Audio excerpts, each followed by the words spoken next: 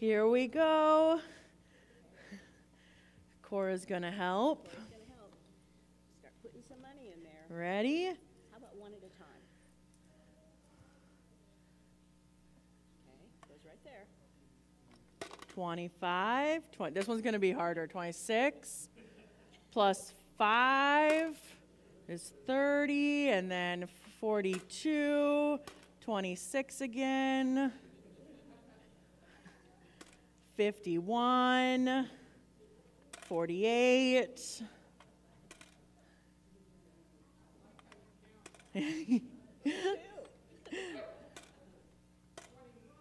All right, I think that was 49. It's 50. 50. Let's sing happy birthday to Jan.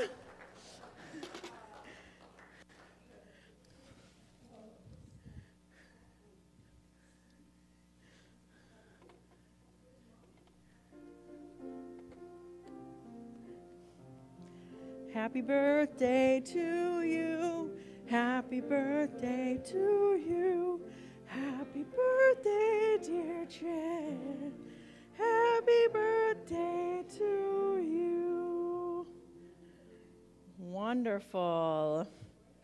Any other celebrations this week or anniversaries, birthdays? All right, let's talk about prayer requests. What do we have for prayer requests this week? We will continue to pray for Israel and Palestine as the conflict continues there.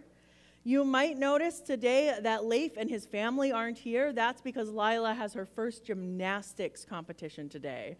So we're going to pray for Lisle today as she gets to enjoy gymnastics, and we'll pray for that to be a great experience for her.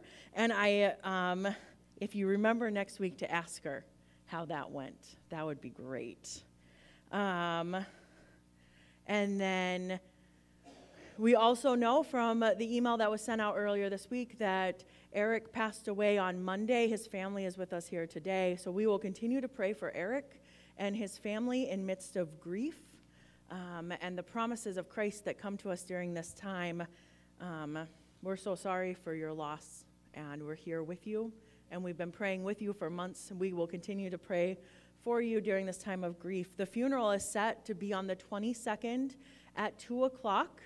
And I'm looking for some volunteers to help with the reception piece of it. We're going to do just a simple desserts, sweet breads, coffee kind of thing. So if you're able on the 22nd to come help me with that, please let me know after worship so we can get that all coordinated.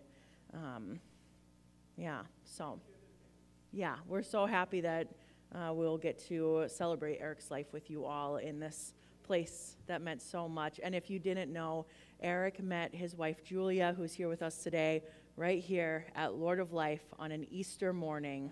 And so this is a special place for the whole family, and we're just so happy that we get to walk with you during this time.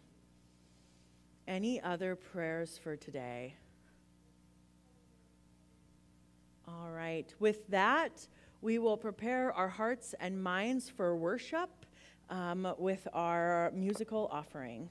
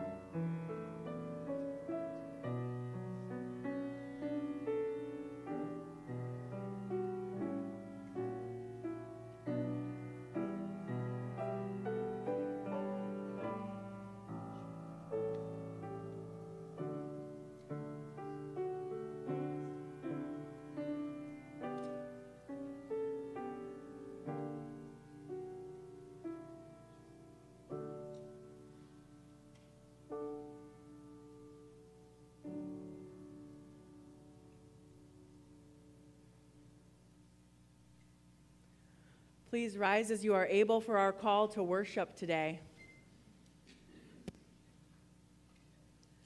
Our God can part the sea.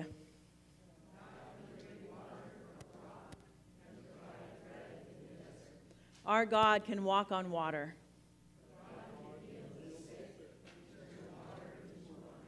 Our God sets the stars in the sky.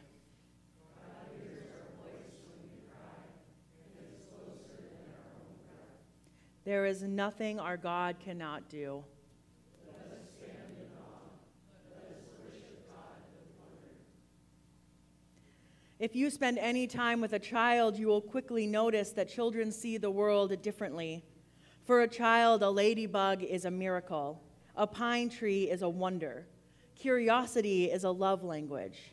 And water is not only for survival, but for joy. As adults, we forget this language of awe and wonder, and when we do, we distance ourselves from God. In confession, we have the opportunity to close that distance.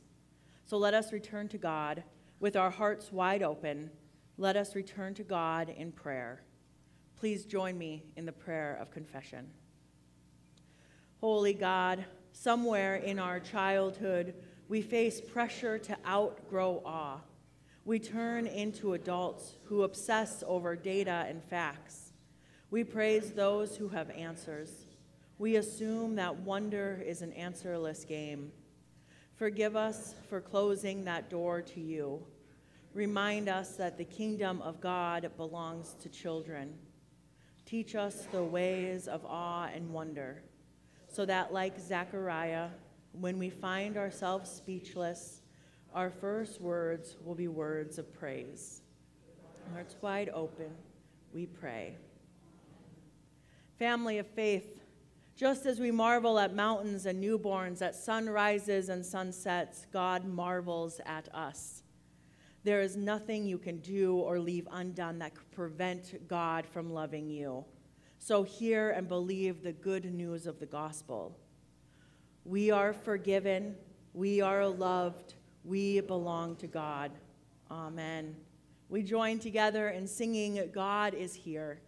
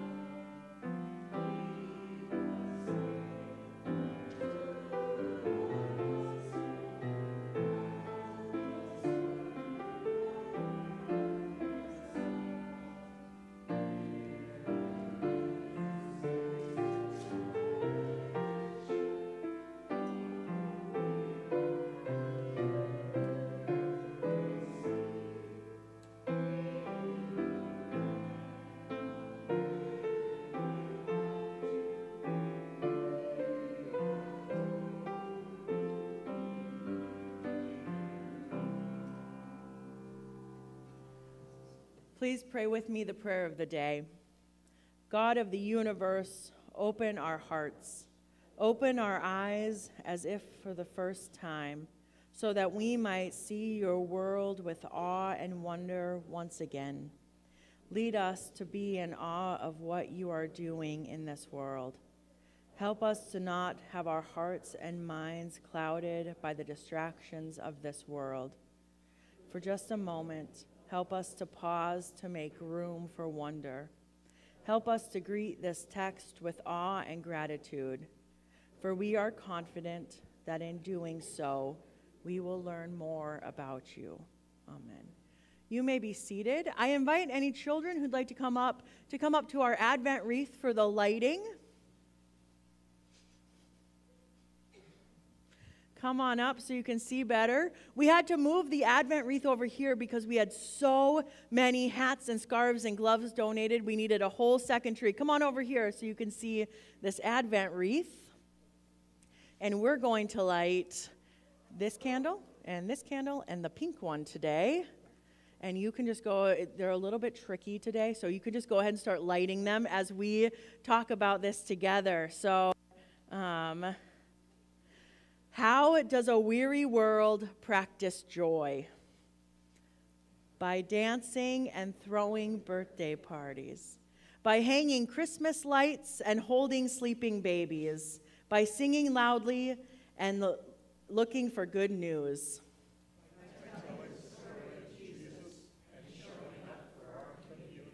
There are a million ways to practice joy, so today we light the candle of joy as a reminder and a charge.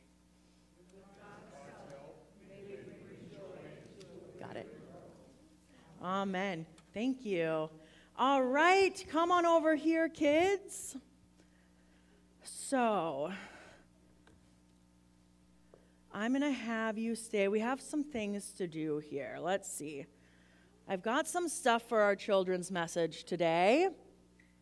Can you guys tell me what's in my hands? What's this? Are you sure? Are you? Okay, it is. It's water. So I have a pitcher of water. What color is it? Clear. Okay. I'm not a magician, but I feel like one a little bit right now. What are these? Cups. Who wants one? Yeah, great. Good. I needed some volunteers. That one's for you. That one's for you. Cora gets one. Anybody else want a cup? Yeah, great. Great. Oh, wonderful. No, I think you just have one. Here you go. And here's one for you. Wonderful. Anybody else want a cup? Anyone else? I feel like Charmaine wants one, but yeah, come on up, Charmaine. Charmaine can have a cup. Here you go. Is there a football game happening today? What time is that game happening today? 49ers and Seahawks. You even know who they're playing. That's impressive. Who are they? What time? Oh, we've got time then. Wonderful. Okay. And what is this in my hand? Anybody know? What do you use food coloring for? Coloring food. What else do you use it for? What else do you use it for? Oh, it's for frosting. Yep, we use it for frosting at my house. Anything else you use food coloring for? To color water? Why would we do that? Yeah. Well, we're gonna talk about a miracle here today, and that miracle is gonna be me dealing with food coloring and a white robe. And we will see what happens. Really living on the edge today. So, I want to talk about science. Who has science in school? How do you feel about science? You like it? Yeah? You like it? Science is pretty good. Is science more fun or less fun than PE? More? Wow, as a former PE teacher, I might agree with that too. Okay. So, what do you expect to happen if I put this blue food coloring in this water? You think it'll turn blue? Or maybe it won't. We don't know till we do it, right? It's not. It's plain water. Plain water. Okay, I need one volunteer with their cup to come on up here. Come on up. Okay. Blue food coloring. Cup. Don't spill this, okay? All right, and then blue water, and we think it'll turn?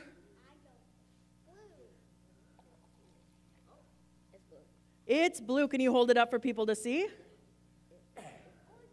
Ooh, it's really blue. That's awesome. Okay, I need one more volunteer. Okay, come on up. What color is this? Red. I think it might be yellow. Okay. Okay, well, here we go. What do we got? It's kind of an orangish yellow color. Okay, sit down, hold that carefully. What do we got here? What color is this?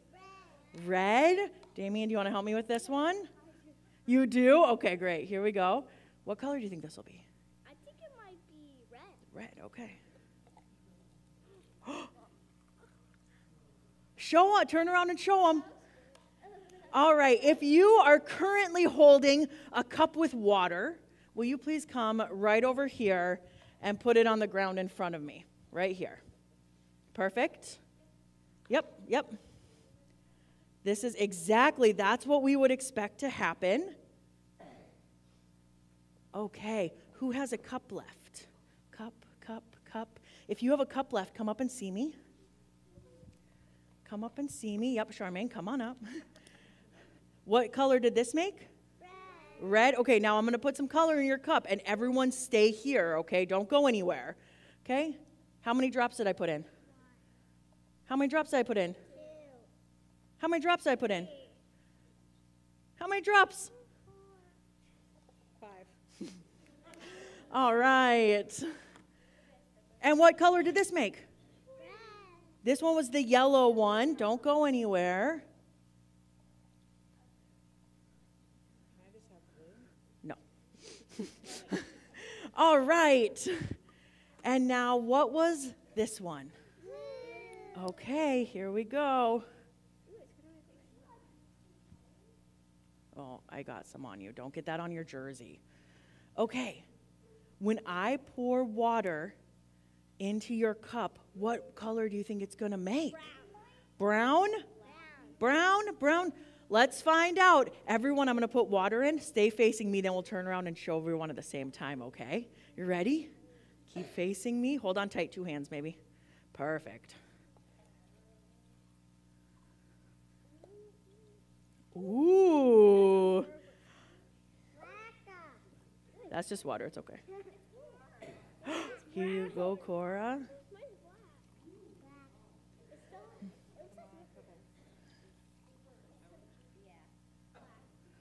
All right. What color did you end up with? It was really dark one. This one is going to be a purplish. Oh, look at this. I'm going to get this on my robe for sure. Cora, show them yours. It's pinkish. Okay, now everyone can go put your cups down over there in that collection.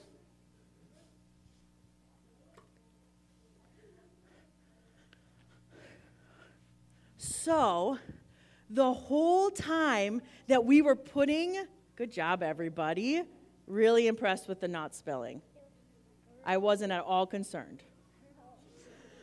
So, the whole time that we were putting water in there, we didn't know what would happen until we actually put the water in, right?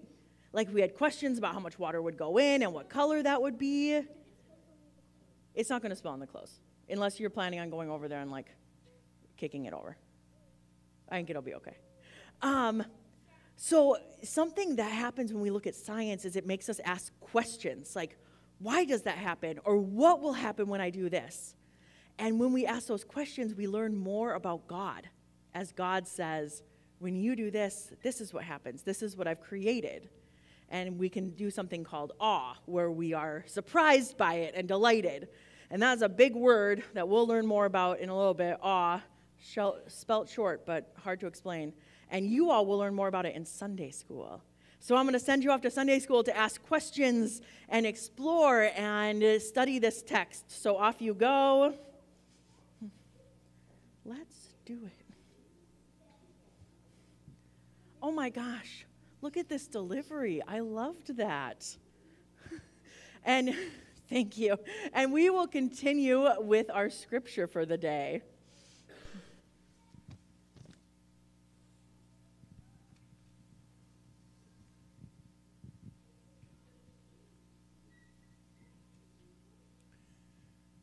The reading for today is from Psalm 126. Our scripture, I will read the yellow text, and you are invited to respond with the white. When the Lord restored the fortunes of Zion, we were like those who dream. Then our mouth was filled with laughter, and our tongue with shouts of joy. Then it was said among the nations, the Lord has done great things for them. The Lord has done great things for us, and we are rejoiced. Restore our fortunes, O Lord, like the water courses in the vineyard.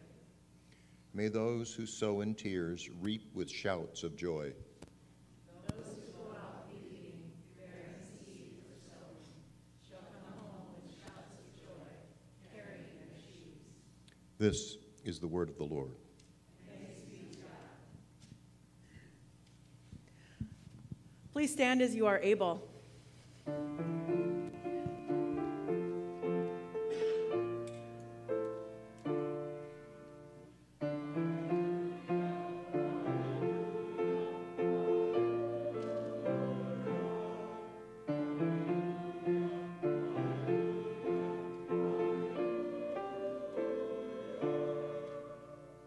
My goodness, this day. Okay, here we go. The Holy Gospel according to Luke, the first chapter.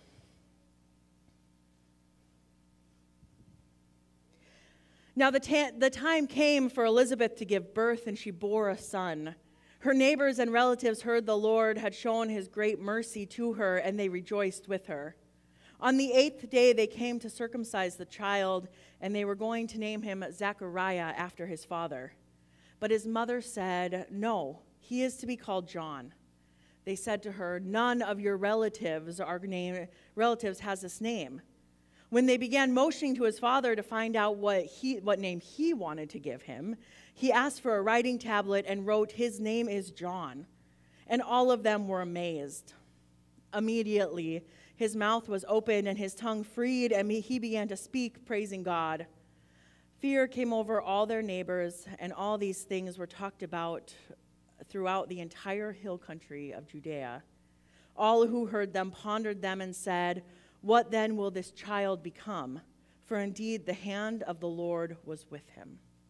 The gospel of our Lord. You may be seated.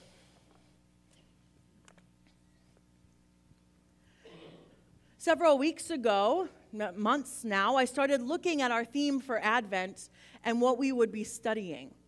And when I did that, and I found this liturgy by Sanctified Art, and I started looking at the scriptures for the days and the themes for the days, here's what happened.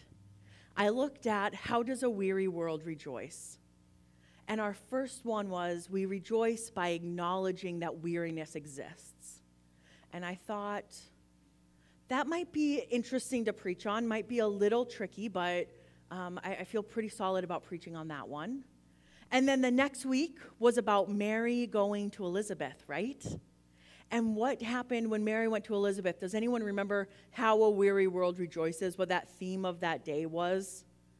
Mary goes to Elizabeth, and because of connection, a weary world rejoiced, okay? And when I looked at that theme, I thought, I'm really excited to dive into that one a little bit more and preach on it. That will take a little bit of work to study this Mary and Elizabeth connection that we don't often preach on. And then as I was looking through, I saw this one, and I went, oh, this theme today is awe. How does a weary world rejoice? Awe? Fantastic. That'll be easy. It has not been easy. Because the temptation in this situation is for me to come to you on a Sunday morning and say, awe is everywhere. Go and find it. Enjoy the Seahawks game. That's the temptation of the day, is that we could take awe and we could make it the silver lining of every bad event. And we could take weariness and awe and put them side by side and say, well, just look. Just look for awe and it will appear. And I didn't want to do that in this sermon. I didn't want to send you away with some sort of, I don't know, simple approach to something much more complex. So I started doing text study. I started with my friends here in the Senate, and then I called my friends in Montana, and then I talked to my friend Sean in Alaska, who's a pastor, and all of us were like, this is harder than we expected it to be. Because when we started looking deeper at the word awe, do you know what we found in Scripture about the word awe? Does anyone know what other emotion goes along with that? Fear. Exactly. There are very few places in Scripture where the word awe is not accompanied with the word fear or even replaced by it. Awe often has trembling involved. So scared you have a physical response to it. Well, what are we supposed to do with that? How are we supposed to use awe to rejoice in the midst of a weary world when awe has to do with fear? What is it that the angels say anytime they come to someone? Do not fear. Do not fear. I am just something you weren't expecting, speaking to you directly from God. Don't be afraid. You've never seen this before. Do not be afraid. Every time these instances of close interaction with God happen, we have to remember to not be afraid, because God is so much bigger than we can comprehend. God is so much bigger that we can't constantly be in awe of God, because it would be too much for us. There's a reason we're not in awe all the time. It would be too much. So God gives us glimpses of how big God is, so that we're not overwhelmed, so that while we are afraid, we do not have to become completely terrified. And God comes to us. So now, I want to tell you about Monday's sermon. In Monday's sermon, when I was preparing this, I was going to tell you all about how God is so big and awe is such a big emotion that it is reserved for huge things and only huge things. That awe does not appear in our daily lives because it is reserved for the big moments. That was Monday's sermon. I've learned some things. And I've learned more about everyday awe and what that means for our lives. And fortunately for me, there are people who study awe. So I'm going to get notes out now because I want to give credit to the people who do this work. There is a man, Dr. Dasher Keltner, who's a psychologist at the University of California in Berkeley, and his job is to study awe. What a great job that is. So he's studying awe, and he's learned some things about it over the course of time. Something he's learned about awe is that not only in the Bible is it accompanied by fear, but in our everyday lives, 1/4 of our experiences with awe come with a threat of danger. 1/4 of our experiences of awe come with that. So we're seeing it biblically, we're also seeing it here today. Coming face to face with a grizzly bear was one of the most awe-experiencing moments of my life. And I also thought I was going to die. I'll tell you that story later. It's very good. But 1/4 of our experiences have to do with some sort of threat happening. Awe was not originally put into the list of emotions that we feel. It's been lumped in with happiness and joy, but it hasn't been studied on its own until much more recently in human history. So here are some things that Dr. Keltner has figured out over time. It's different from other emotions, so we can't lump it in, because even our facial expressions, our reactions are different than those other emotions, which means we can't just say it's the same as something else, because we physically react differently within our faces. Not only that, but awe has been shown to regulate your body functions. It slows the heart rate. It helps you control your breathing. It even can help with your digestion, being in awe.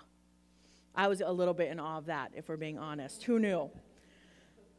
And all of these benefits of awe came from minor moments of awe. God made us to benefit from minor moments of awe. And not just mentally, but physically. We are changed by awe. We are changed by witnessing the presence of God and acknowledging it. And imagine what it does for a community when together we experience awe. If it's doing it just for one person, imagine what that does for the body of Christ. Beyond that, awe has the ability to affect how we view ourselves. So often when we are in awe of things, it's because it's connecting us to the world in a much bigger way. We're seeing how things are affected by something else, both good and bad. And when we see that domino of effects for good, it brings to us this feeling of awe. And then we see how we're part of that. So our world that struggles so deeply with feelings of insecurity and shame and that you are not enough and you do not matter, when we see how big our God is and how big the world is and that we are part of that, it helps us. It helps us to know that we are valuable in the midst of it. So Dr. Kittler has given us 4 things that we can practice to become more in tune to awe. One thing we can do is we can start paying attention more. And this starts at a root problem of the fact that we are so often distracted by so many things in our lives. Our heads are down, buried a lot in electronics, in distractions, in just general wanting to escape from things around us. And we can pay attention more. We can make a conscious effort to look for things that bring us awe. The other thing he says is that we can look for the good in others. It is so easy to look for the not good in others. But we actually get feelings of awe when we look for the good.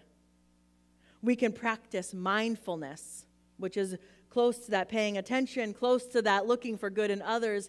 Where are our thoughts going? How much time are we spending paying attention to that? We can practice those mindfulness skills. And he says that we can do new things. Open yourself up to new experiences so that awe can come in a new way. He found that when you have experiences of awe with other people, that it forms a stronger bond and trust and even love in between those two people. Which means that when we experience those moments of awe, we also form a bond and trust and deeper love with God as we understand more about God. How does a weary world rejoice? We look for awe, which is present in the midst of weariness. And we think about the ways that it changes us to go out into a world that's weary. Because when we take that awe with us, more of the world will be changed by it. Amen.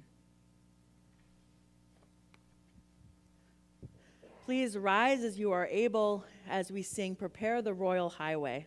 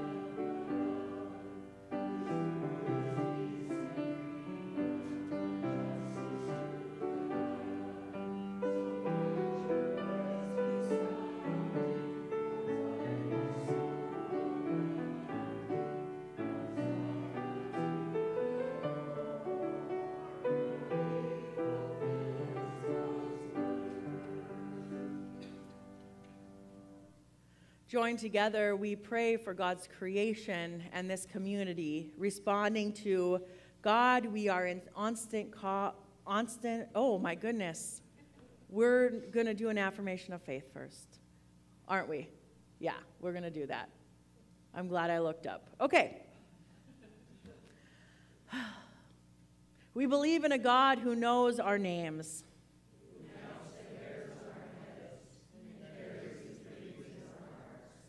We believe that God's fingerprints are all over creation. And that God is forever speaking to us in a million different ways. We believe that awe and wonder, Goosebumps and laughter, telling stories and paying attention, are all ways that we can say thank you to our creating, sustaining, and loving God.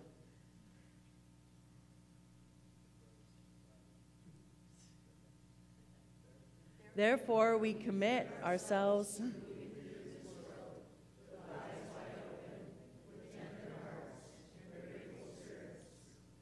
We commit ourselves to living lives of awe, wonder, and gratitude. trusting that these things will forever draw us deeper into God's loving arms. We believe. We stand in awe. Thanks be to God. Now we join together in prayer, responding to God, we are in constant awe of you with, and we give you thanks and praise. And we give you thanks. And it'll be, okay, great. Holy God, Christ with us. Once again we bow our heads. Once again we close our eyes. Once again we draw ourselves closer to you in prayer. Meet us here. Surround us with your loving presence. From sunrise to sunset, you fill us with awe. For that, we pause to give you gratitude. Thank you for the way the sun shines through our windows, for the mist rising off the river, for the warmth of a cup of coffee, for the joy of returning home, for the beauty of a crowded table, and for the glory of a sky full of stars. God, we are in constant awe of you. The story of Zechariah and Elizabeth reminds us that there is nothing we cannot do, and there is no grief that you do not know. We ask that you hold the family of Eric as they grieve during this season. And we thank you for the promises that you have him safely now. God, we are in constant awe of you. We know that the good news of God goes hand in hand with many in this world who cannot find the energy to practice awe or wonder because they are so deep in grief. We know that you never leave our side no matter what we are going through. God, we are in constant awe of you. Be with every parent who worries about a sick child. Be with every child who worries about a sick parent. Be with every person waiting on the doctor's phone call, waiting for next month's paycheck, waiting for the next warm meal.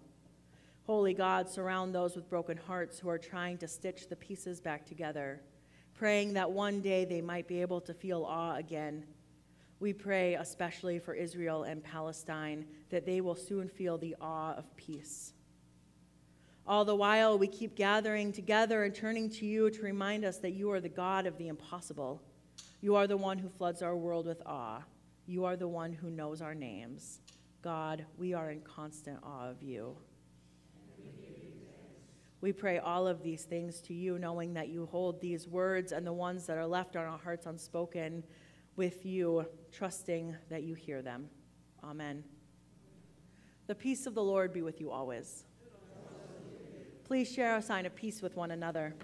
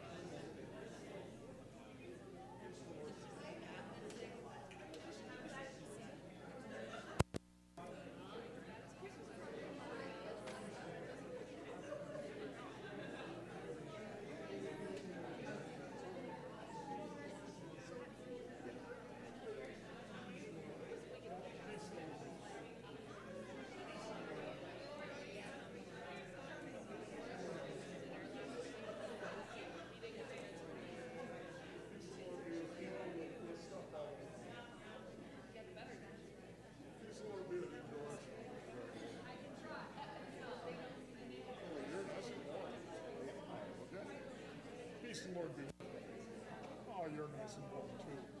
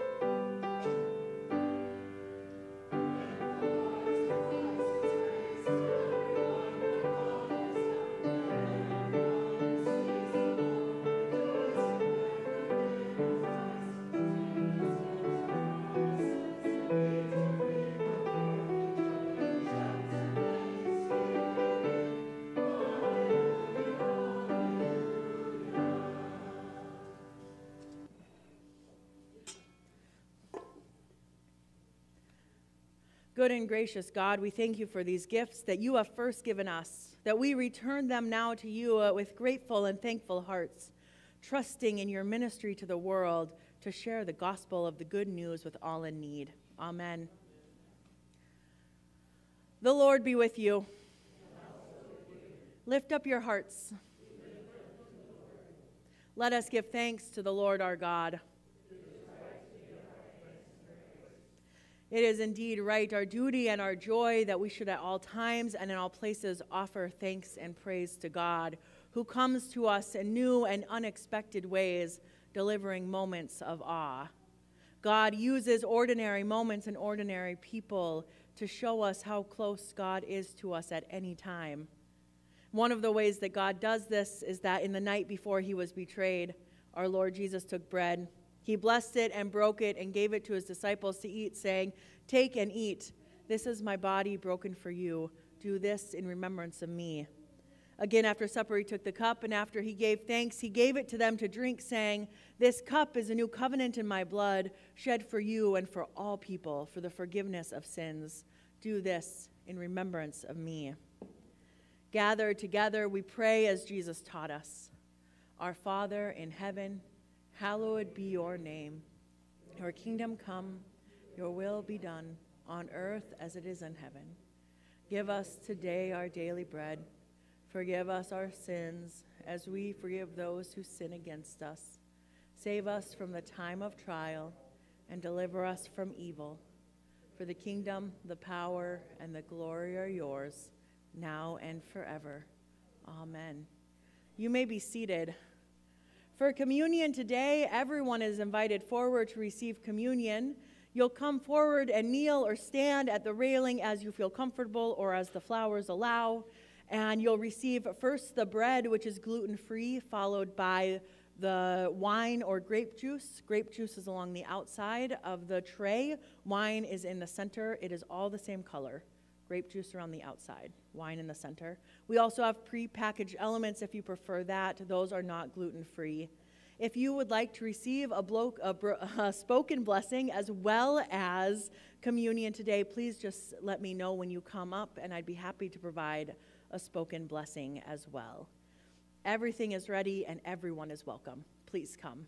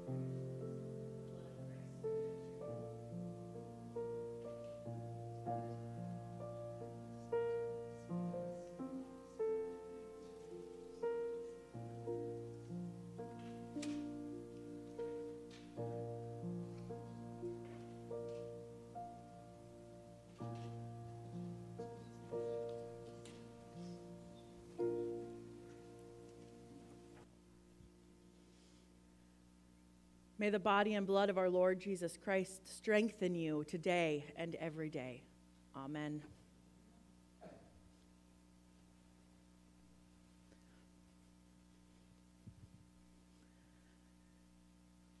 We have a couple of announcements this week. We have the preschool the preschool program is happening tomorrow evening. So if you said you would bring cookies, they can go into the fridge in the back and we'll get those plated. If you said you would bring cookies, you haven't brought them yet, just bring them by tomorrow morning sometime so we can get those ready to go. I think that we have enough, so I think we're all set. So thank you for everyone who brought cookies or has committed to bringing cookies for that. There will be probably over 100 people here tomorrow night to hear the story of Jesus told by the preschoolers. So we will look forward to that. And I also happen to know that Damien has a line and that he's very good at it. So I have heard it. It's wonderful. So we're excited to have all of those people here at church with us. Wednesday night, we'll have worship for the weary. So this is a chance for people who are feeling particularly weary this season to come and have a little bit of time of quiet and reflection and prayer. The service will mostly be focused around prayer with a little bit of singing. And if you are not feeling particularly burdened this year, this is a great opportunity to come and be with people and connect and help them to carry their weariness. So I invite all people to come and pray whether you're feeling particularly weary or not. That's Wednesday night at 7 p.m. Next week, the 17th, we will be moving a little bit away from what we've been doing with this theme because we're going to do a theme of Run to the Manger, and we'll hear the stories of people who have heard the birth of Christ proclaimed and the Christmas carols that go along with that proclamation. And then on Christmas Eve, we will only have one service that Sunday at 5 o'clock. That'll be our Christmas Eve service. And that theme will be around stand in awe at the manger. So next Sunday, we're going to rejoice and run to the manger. And then on Christmas Eve, we will stand in awe of what God has done there. And so be prepared for that. And if you really like Christmas carols, make sure you're here both weeks so you get to sing a lot of them. Did I have anything else? Okay. Once again, if you are able to help with the reception for Eric's funeral on the 22nd, come see me after church. And that is all I have. Does anyone else have announcements for the good of the group today? Okay. Please stand as you are able for our benediction and then our closing hymn. As you leave this place, you go into a weary world. So speak tenderly. Do that good that is yours to do. Choose connection. Hold on to hope. Remember that Christ took on flesh for you. You are God's beloved. So go rejoicing. The world needs it. Amen.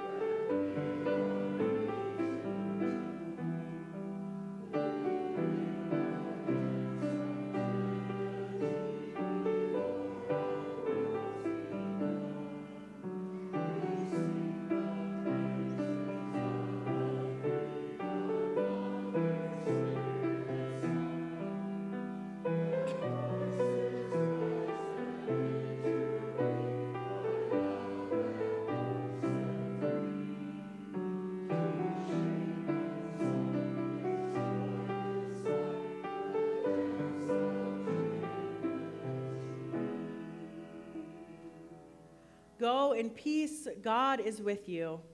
Thanks be to God. Where are your folks today?